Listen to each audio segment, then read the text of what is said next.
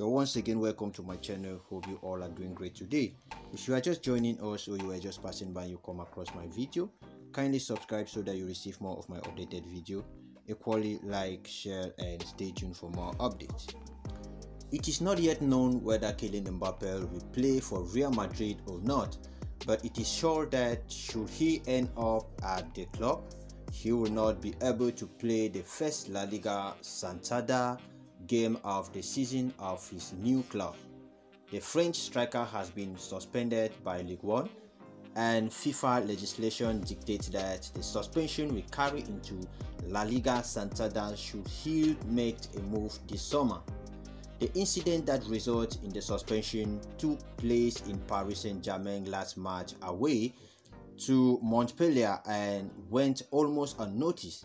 In the last few minutes of the match that the French champion was comfortable with Mbappe on the score sheet, the forward picked up a yellow card. The sanction, which has been confirmed by the French Football Federation, comes into effect from next week.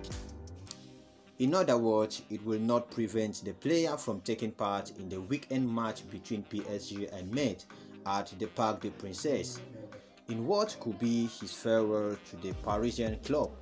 So the sanction will be served on the first match day of 2022-2023 season, whether the player remains in Ligue 1 with PSG or switch to La Liga Santander to join Real Madrid. It would, should it happen, be a crucial way to start his time as a Real Madrid player. This is all I have for you today. Thanks for watching my video to the end. Please don't forget to subscribe so that you receive more of my updated news. Equally like, share and stay tuned for more updates.